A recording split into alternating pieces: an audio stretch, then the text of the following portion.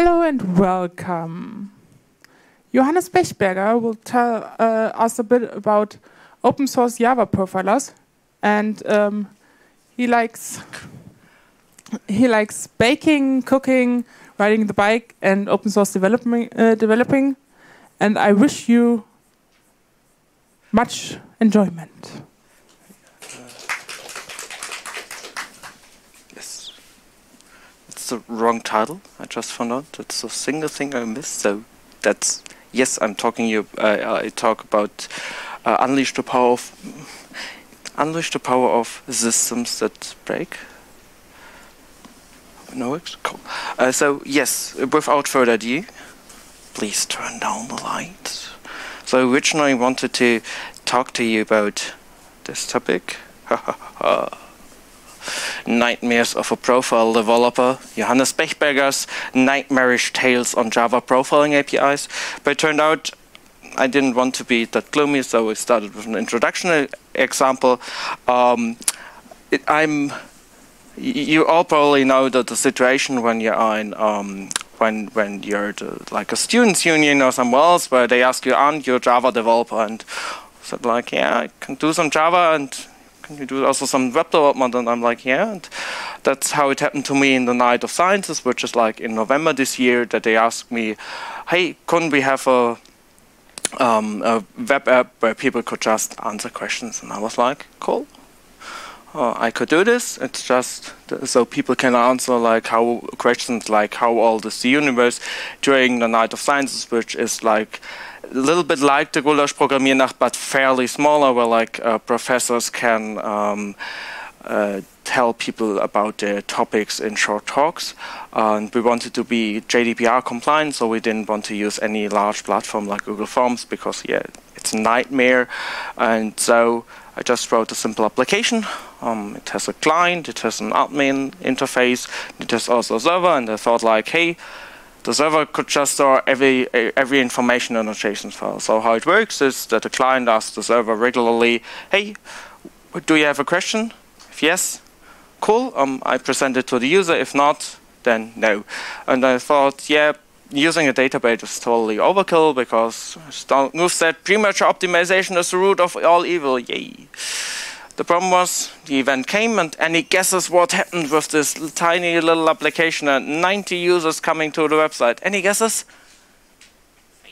Yes, it failed, of course, it failed miserably. And you know probably the feeling when you're on a laptop at an event, hacking down, restarting the server and trying to hotfix things, and it doesn't work and it breaks, and you're like, no, what have I done the last 10 years? What have I learned in my studies? Because I missed the whole code of Donald Kruth, and many other people also do.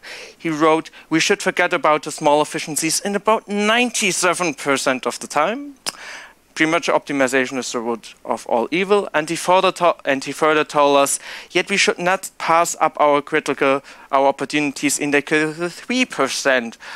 A good programmer will not be lulled into complacency by such reasoning.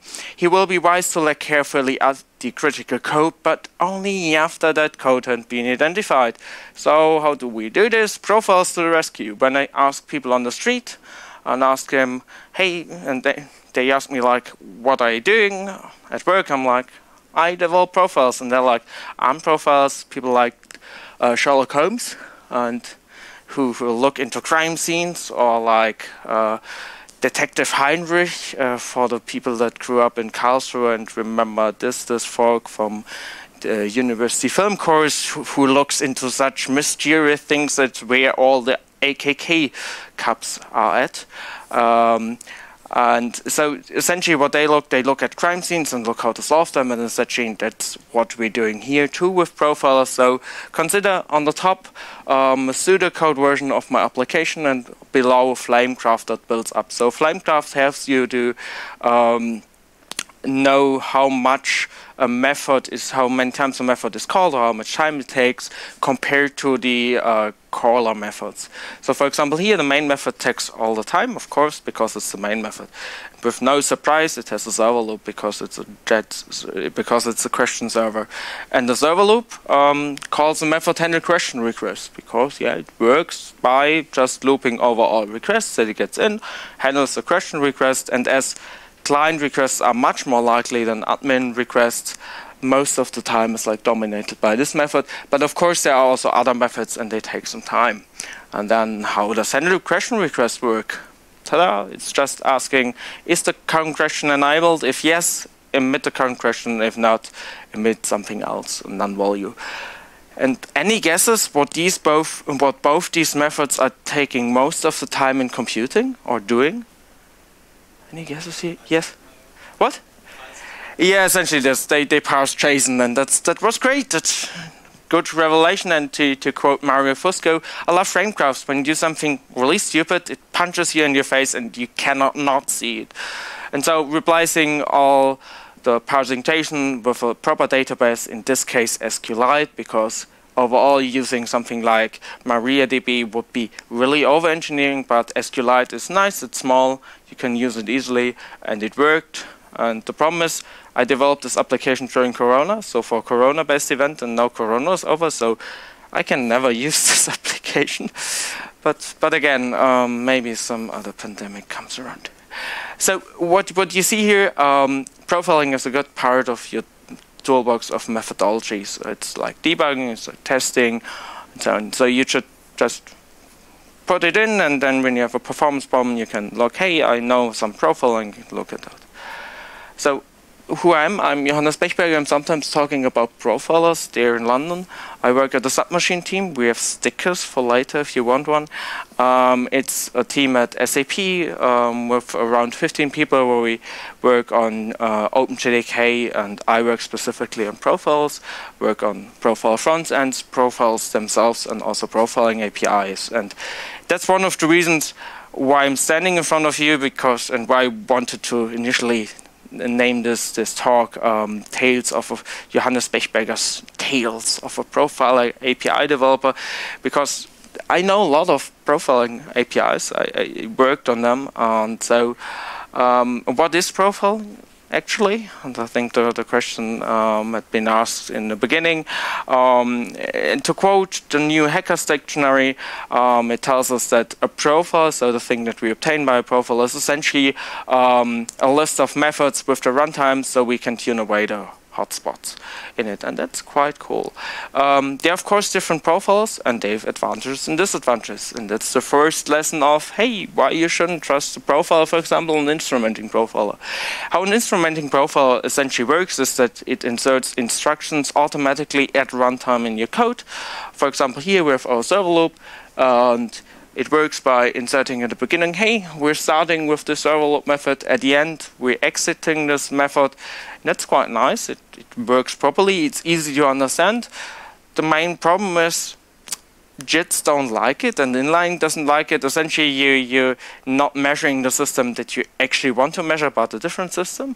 So people came up with a different idea. It's the sampling profile. So the idea is here that we only sample like what the what the application is doing. For example, we ask the JVM regularly, hey, what's this application doing around? And that's pretty cool. It's approximate, but it's usually fine because we only care about like the hotspots in the application, and we don't disturb your application because we're not actually modifying any code here. And of course, before I can tell you the bad parts of profiling, I want to tell you like what the profiler is. And for this, it's most important to really know how to write a profile, because in the beginning I also thought like profiles are rocket science. They are these large, complicated systems, and then with some preconditions, I wrote a blog about it here. And it got on Hacker News, and people liked it, so I'm giving talks on this. So essentially how my profile works, it's a Java agent, you attach it at runtime at your application, and it consists of a main class, of course, and this starts the profiler, and this profiler, as a sampling profiler, just asks the JVM, hey, what are you doing? Like the stack traces, and then sleeps, and then samples and sleeps and does it in a row, and then we store it in some kind of store class. And so to start with the main method, the main class, what we essentially do is that we attach it at the start of the application run via -java agent, and that's quite cool. And then we can pass some arguments. The question is now, how do we create such an entry method? Because we could, of course, we have different main methods. Like we have the main method here, that's for normal applications. Java is a bit weird because this is also valid Java, because yay, C. And in JDK 21, which is upcoming, you can also write this, but this really doesn't cut it. So what we have here are two different methods, because we can attach a profiler at the beginning, like as you see above, but we can also attach it later. So we can only profile an application like after 10 minutes, because we think like all the setup code doesn't matter anyway. And for when we attach it later, the method agent main is called. When we attach it at the beginning, the method pre-main is called. And so the main class is pretty simple. It just starts a new profile. It has to create a new thread for this profile, and then it starts it. What's really important, please give your threads names, and please give everything that can be given a name, like class laws, give it a name. It makes debugging so much easier. And yeah, then that's the profiler. That's pretty simple. The only thing that you have to care about is like, yeah, we want to print the profile at the end using the add-countdown hook. And then the profiling is just this. We asked the JVM for all stack traces, we store them, and yay, that's the profiler. And then what is in these stack traces, what are contained, and essentially there's a bunch of information on the frame. That's essentially a method call. It tells us where in the method we're currently in, like the line number, where this class the method is defined in lies, in which file, and also method name and also class name. And so we then store it in a store, and that's also not too hard. We have a store with some methods, but essentially the most important part is here, how do we come from all these stack traces that we collected? Here, for example, these are when we overlaid over the flame graph, when we collected all them, how do we get to this flame graph? Because a flame graph is a pretty simple visualization. So we just pick one out. So we know that at some point in the application there was a call from main, then server loop, then handle, then current question, and pass JSON. So this is what the JVM is currently executing. So we take this and we think, hey, couldn't we just make a node, make a tree data structure, because computer scientists love trees. So what we do is we start with a main node here on the bottom, and we say, oh, we found this main node once, that's cool. We also know that like the main method calls the server loop, cool, because it has currently. We also know that it's the handle question request and so on. And that's the first one. Then we get another one, because again we sample and we again hit this. We add it too, and then we record, hey, I saw the main method, yay. Now we called it twice, and I saw that again server loop was called and so on, so we mark it down. And now we have a different one that's missing all the pass JSON on top, so essentially we're doing the same, but now pass JSON doesn't get a 3 because we didn't call it. More interesting here, we're having a new branch, and this just means we're adding a new branch here, there too. And the cool thing is we can turn this quite easily into flame graphs, and so we know we have at most 4 time slots, and then main method takes 4 time slots, server loop, and question request, and count question takes just 3 time loops, units, and question enabled just 1, and pass JSON above. So that's essentially what flame graphs are, and then we use some magic called v3 flame graph and get some flame graphs. And that's the cool thing. Profiles are pretty simple. You can write your own. I even talked at Milan with someone who said after I gave this talk, hey, I want to use this in production. Like, I want to use this in our system, because we can't attach a profiler, but I can essentially copy your code into my application, and we can then run it. I don't know, it's a prototype, but you can play around with it. But that's, of course, not reality. In reality, we have different sampling profiles. Because, yes, we have instrumentation-based profiles, but they are rubbish, as I told you before. Like, they're not profiling the thing that you want to profile, your application. So essentially what we have here, we have external sampling profiles and built-in. Built-in are like directly built into your JVM. And then we have, on the one hand, Visual VM and NetBeans, which is like the older ones. And then we have, Sun decided to create a Forte Analyzer in 92, which is essentially a profiling tool for many languages in the Sun ecosystem then. And then they added a library. Then they added a library function called async-get-call-trace in like 2002. At the end, and removed this 3 months later. And of course, this is the API that everyone depends on, especially like async-profiler, and they tell you later why this is a bad idea. And there's, of course, built-in ones called JDK Flight Recorder, which works similar-ish to async-profiler, and they share some code in internal ways working. And essentially, all the modern profilers that you can buy are a mixture of like JFR and async-profiler. So how do you obtain a profile? Bear with me, I'm coming to the juicy bit soon. Just so you know how to use it, you come at least away with something from my talk. You can just attach it. It's just a Java agent. It's a native agent, so you can just tell the JVM like -agent path, please start it, and please also print a line path, and that's okay. With JDK Flight Recorder, that's not that dissimilar. It's built in, so we can just tell the JVM, hey, please do it. But should you trust them? And that's probably the reason why you came here. And I think no. So it's a nightmare. I stared down the abyss, and I'm here, one of the survivors, to tell you. So it's really horrible. It's like, don't trust your profilers. They are just tools. Don't trust them, because for once we have save points, and modern profiles don't suffer it, but some of them do, like Visual VM. So the problem is some profilers only profile at save points. A save point means that at different parts of a program's execution, a thread asks, hey, should I go into a save point? And if yes, it stops, and all threads stops, and that's cool, because then we are in a defined state. We have less concurrency. The JVM can do things like garbage collection more properly, and that's a cool thing, and it's really safe and everything. The main problem is it just happens at like some points in the program, and they aren't that many, especially if you have large loops, inlining and such.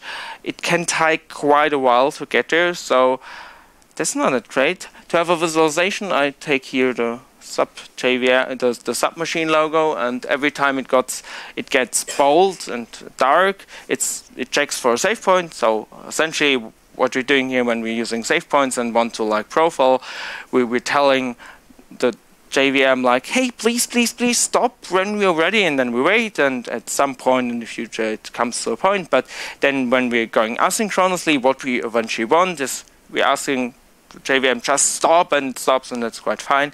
It's even more important when we have multiple threads, and some of the applications that we typically write have multiple threads. Because then when we only want to get the stack trace of thread 1, we have to wait till all threads are at the save point, which is quite nasty. And when we're fully asynchronous, we can just tell thread 1 stop, and the other thread doesn't care. And now there's some different APIs, but one of the most used APIs that doesn't have the save point bias is async-get-stack-trace. In a nutshell, it's essentially you have your stack on your operating system that has some Java methods on it, some C++ method on it, and it essentially turns and essentially reads your stack and returns you the values. But any guesses how many tests are there in the OpenJDK for this API? Any guesses? Any numbers? It's well used. It's like used by large companies, and yes, it's kind of not really in there, but it's still, you can access it with DLSim, but it's well used. Any guesses? Any numbers? Nah, that's too pessimistic. That's too optimistic. Who wouldn't test their application so much? Yes, one. That's a good one. Yes. Yes. And is it a good one? No. Yes, it isn't a good one. Thanks. You are so brilliant. Most brilliant audience that I had today. It's my only talk today. No. So essentially, what this test does. And in a nutshell, it asks in the main method, hey, if $check, if exclamation mark check, then please throw, and it doesn't work. So and it fails. So essentially, it boils down to the check method, and of course, what did the check method test for? Only that the check method is called, but not that all the methods are called. Not that all the above methods are called. So take profiles with a grain of salt, and for example, in this example that I show you, it's not really complete because the JVM also uses a JDirect framework which uses some reflection. So the actual test that we were running before is like this. So the main the main method gets access to a method test via reflection, and then calls this method test. The method test essentially calls a Java loop method that just loops around. And what we wanted to see in the flame graph would be, hey, on the bottom there's the main method, then some reflection stuff, and then the test method, and then Java loop method. Any guesses what we actually got before I fixed the bug? No, that's not right. But so essentially, what we got is just the first 3 frames, and that's horrible. But our test in the OpenJDK before I fixed it just tested for the first frame up there, like for the Java loop method, and this is horrible because like this bug was in for 3 years because it came in because there were some changes in another part of the JVM, and that caused this change to happen. And that's not great. And the problem is like your applications that you write daily, they aren't tested as well as you want them to be, and that's the same with profilers. But surely the people from IBM are doing it better. So, any guesses how many tests OpenJ9 has for their implementation? 2. No, 0. Of course, because like it couldn't be better, couldn't it? But yeah, that's nice. And the IBM people implement it, but they're currently contemplating whether just removing it because there are other nightmare things about it. And there's the synchronous version, so at save points. And there the answer 2 is ready. Yes, that's correct. So you see, profiling APIs are pretty good tested. And of course, as I told you before, like save point bias is bad. That's a problem. And profiles are really just software. Don't treat them differently. Don't treat all the tools you get differently. Don't treat compilers differently. Don't treat IDEs differently. They are just simple software. So what should be better? Like tests should be better. Performance and accuracy could be better because there are some problems in this area. They could be safer, they shouldn't cause segmentation faults, and there are currently some problems, especially because like what async-get-call-trace currently returns are JMethod IDs. And they are pretty bad because there is no way to see whether a JMethod ID is still valid, because when classes can be unloaded in Java, isn't there anymore, and you access it, then you can crash, and that's not that great.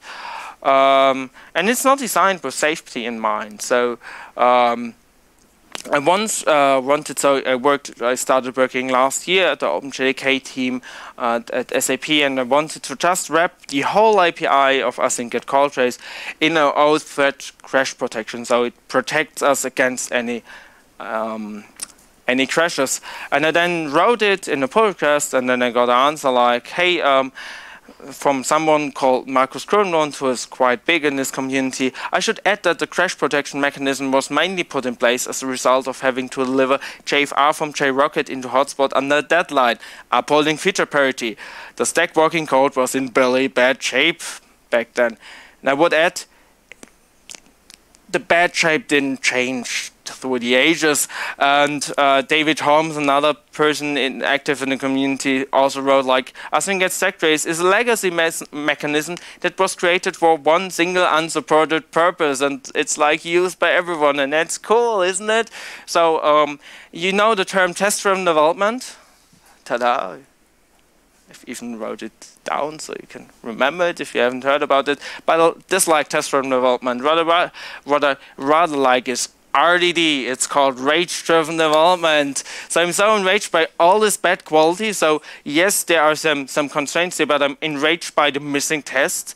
So I want to crash all these bugs, all these muffs, and really crash them down. And so it's rage-driven development. I'm currently working on a new profiling API called async-get-stack trace that has tests, a lot of them, and that is probably specified, that's supported, because I really dislike the current state of the ecosystem.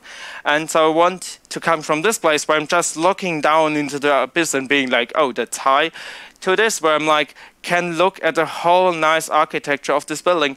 That's actually a tower that I visited last weekend. It's a 40 meters high tower built only out of wood and some metal nearby the Zurich airport. If you have the chance to come there, just go there. It's a really cool tower.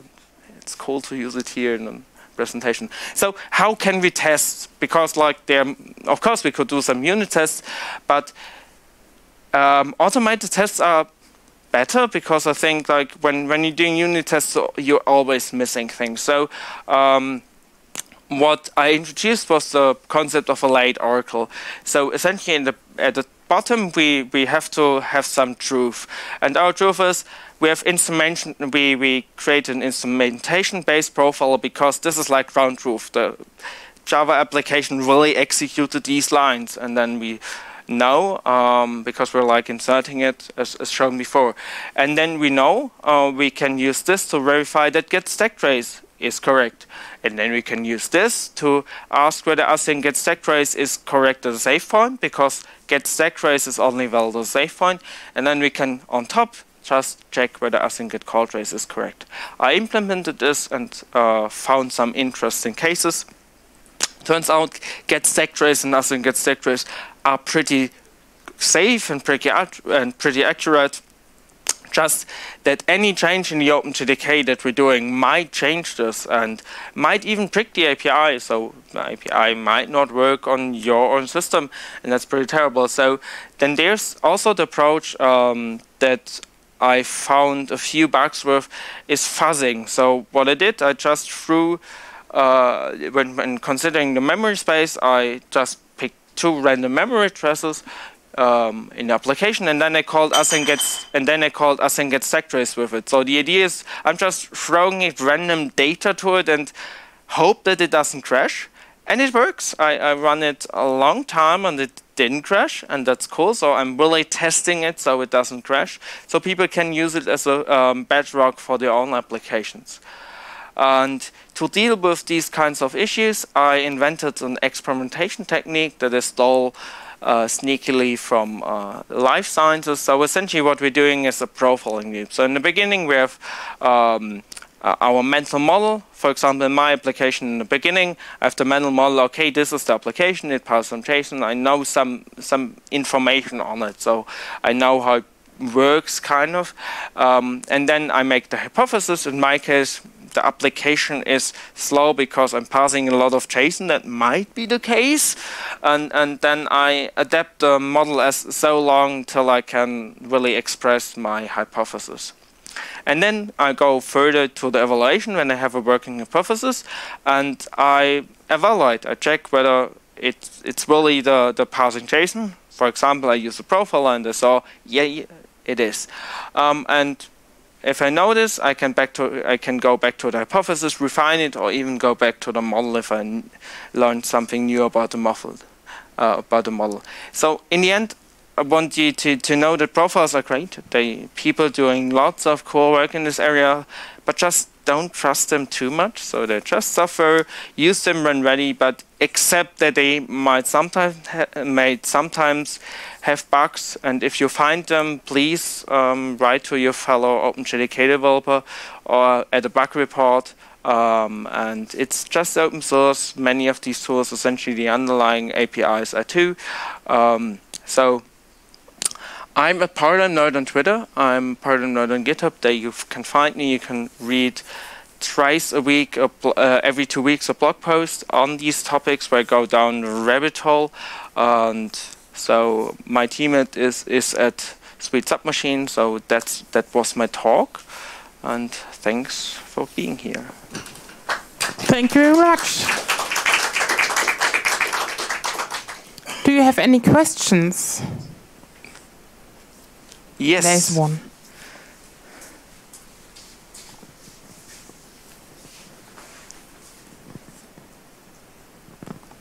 In terms of the OpenJDK, are there problems with other languages? Because, like, for example, is the stack trace or the flame graph still as readable as if you're just profiling Java as compared to Kotlin or Scala or whatever?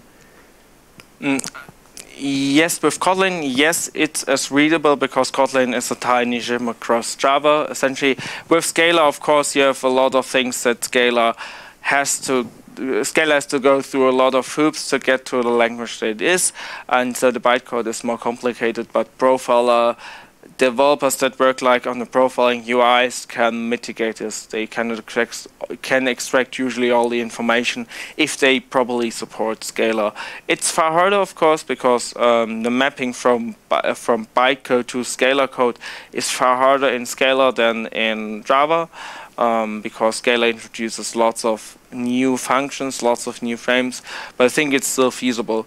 But in the end, profiling Scala code isn't really the point. I thought that Scala was only used for the parts where performance didn't matter. Otherwise, you use good old low-level Java code. Other questions? None. Thank you very much. Do you want some, if someone wants some stickers? Stickers. So have a nice day and have a nice week. Please, another round of applause.